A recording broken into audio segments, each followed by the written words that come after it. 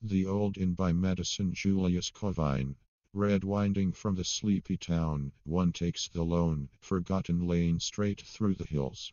A brush bird brown bubbles in thorn flowers, sweet with rain, where breezes bend the gleaming grain, and cautious drip of higher leaves the lower dips that drip again. Above the tangled trees, it heaves its gables and its haunted eaves.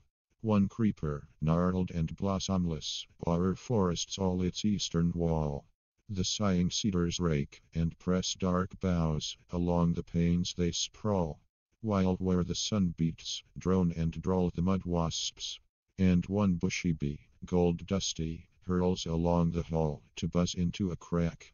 To me, the shadows seem too seared to flee. Of ragged chimneys martins make huge pipes of music. Twittering, here they build and roost. My footfalls wake strange stealing echoes, till I fear I'll see my pale self, drawing near, my phantom face as in a glass. Or one, men murdered, buried where? Dim in grey stealthy glimmer, pass with lips that seem to moan alas.